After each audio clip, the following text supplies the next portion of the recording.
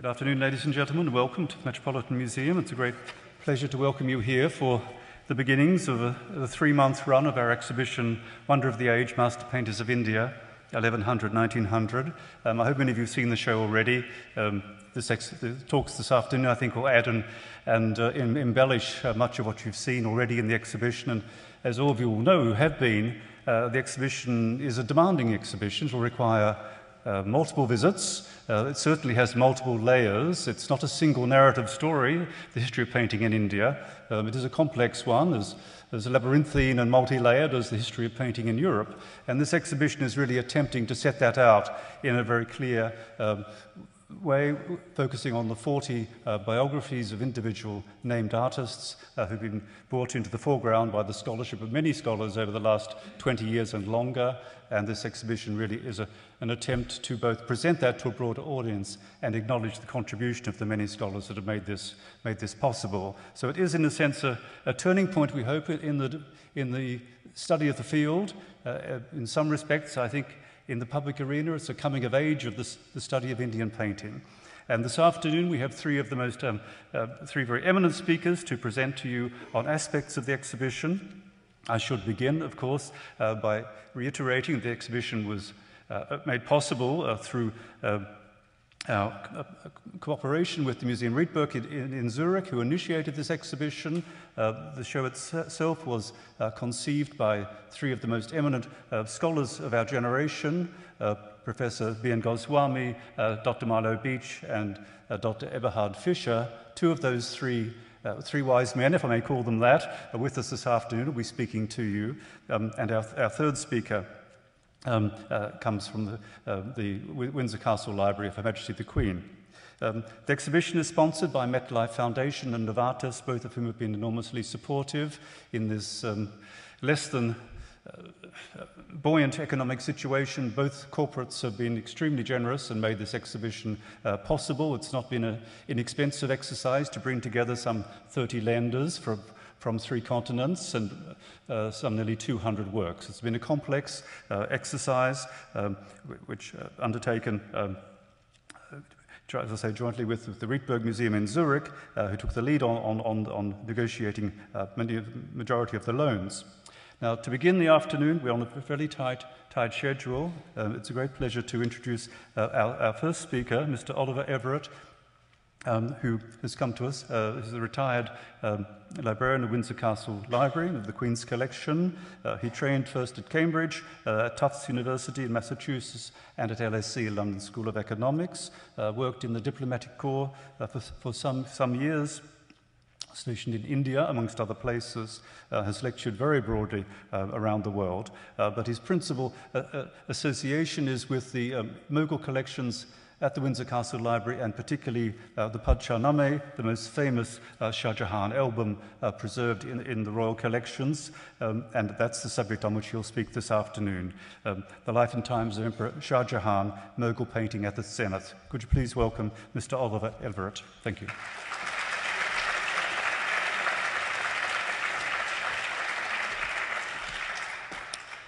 Thank you very much, John. And I should really start by saying how my involvement in this subject arose. I was sitting in my office at the Royal Library at Windsor Castle in 1991, and in comes an American professor of Islamic art. And he had been studying Indian Mughal painting for, I think, over 30 years. He's a world expert on Mughal painting. And his name was Milo Beach, and he's sitting right there. So anyway, what Milo said to me, in effect, was, you do know that you've got the best Mughal paintings in the world in your library? To my shame, but not to my surprise, I actually had no idea. However, I was loath to admit this to Milo, and so I regret to say I bluffed, and I said, well, of course, but do tell me more. And Milo told me a great deal more, and he persuaded me to allow him to exhibit the 44 paintings in the book which he was referring to. The book which John has mentioned is called the Padshah-Nameh, which is the Persian word for the chronicle of the king of the world. And this is the unique chronicle of the life and times of the Indian Mughal Emperor Shah Jahan. And the book itself looks like this. If I think lights, yes, exactly. That's the not a very prepossessing outside of the book. It's a lacquer binding that was put on much later. I should here mention that the book was created during the reign of Shah Jahan, 1628 to 1658, but it was not bound at the time. It was bound much later, and so this is an 18th century binding. And if we go on, this is what a typical opening looks like. There are 44 of these paintings. Most of them, as you will see in the exhibition upstairs, are about the size, slightly more than letterhead, 8.5, 9 inches by 12. And there they are. And on the left-hand side, you will see Persian text. Persian was the court language of the Mughal Empire. And so that is what we're dealing with. We're going to go in. The first page looks like this. There's a double spread. On the right-hand side, there's this gentleman. He is not our hero, Shah Jahan. He is someone, I'm sure, however, you will have heard of, called Timur, or Tamerlane, or Tamburlaine. Yes, just to remind you, Tamburlaine was a Turco-Mongol thug who spent most of his life killing many other people. For instance, he laid waste to the city of Delhi in 1398 and killed very many thousands of people. However, the reason that he appears here is because for the Mughal emperors, they trace their lineage back to Timur. This gives the Mughal emperors their authenticity, so that is why Timur is there. He is looking across the page at our hero. There is Shah Jahan, and this is one of the 44 paintings in the manuscript. We go on.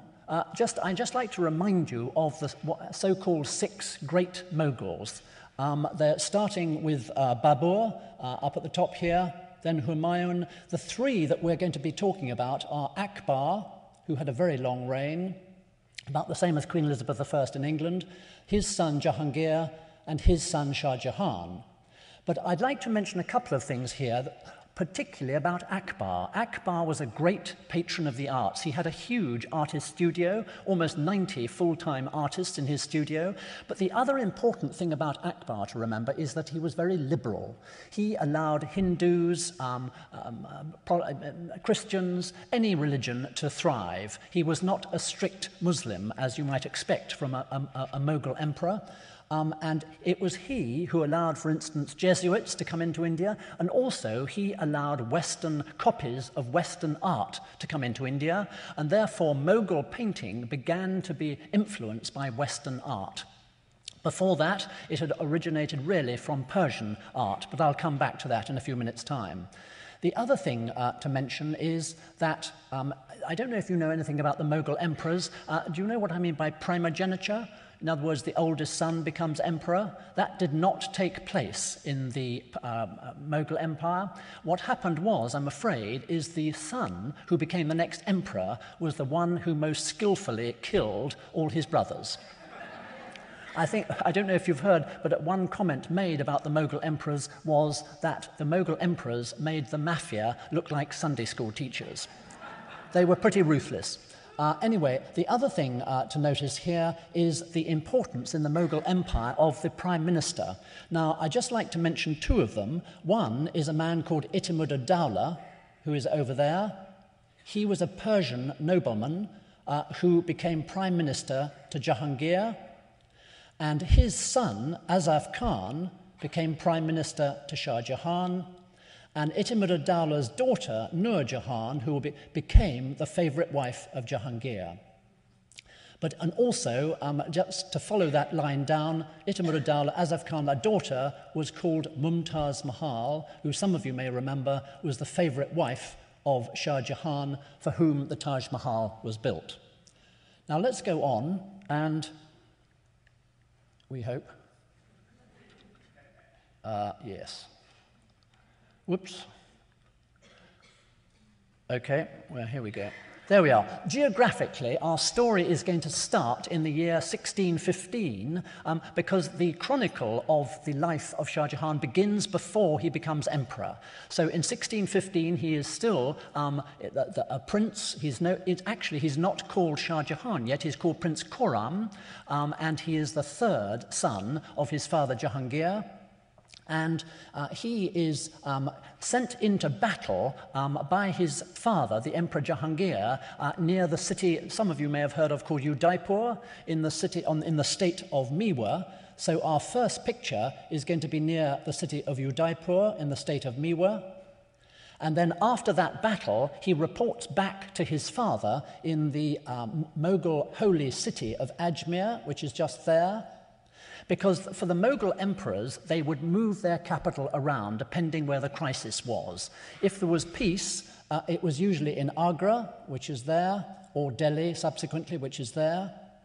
So that's the first two pictures I'm going to show you. One is near Udaipur and the next in Ajmer. Then 2 years later, in 1617, we're going to the city of Mandu, just there, because there was trouble in central India, the Deccan here. So there is the first miniature. Now, as I mentioned, the size of these pictures, as you'll see upstairs, is about 8.5 or 9 inches by about 11, 12 inches, quite small. They are brilliantly executed. Some of these took about 2 years to complete. And these paintings, by the time we get to Shah Jahan, there are 25 full-time artists in his studio, of which, of those 25, 14 produced these paintings that we're going to be looking at, and I'll identify some of them. So this is the future Shah Jahan, Prince Khurram. He's aged 23 here, and he has just beaten the Rana of Mewa, who is there.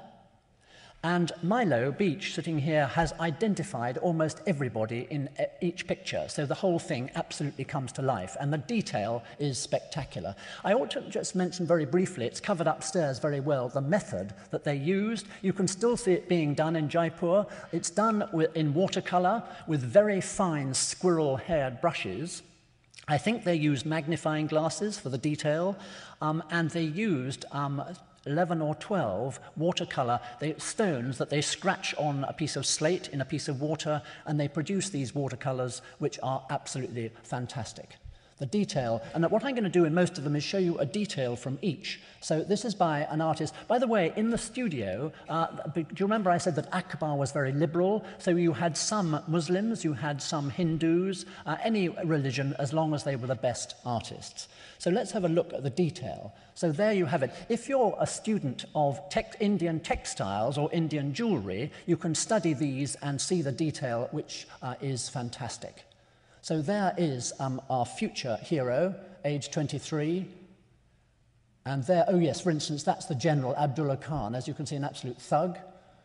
Anyway, let's go on, and let's have, this is the scene at the city of Ajmer that I mentioned, which was where the future Shah Jahan's father, the Emperor Jahangir, there we have a court scene, there is Jahangir, there is the future Shah Jahan paying respects to his father. And I will be giving you a blow-up of this in a minute, but just before I do, I'll mention some of the artists. This is by an artist you'll see represented upstairs called Balchand.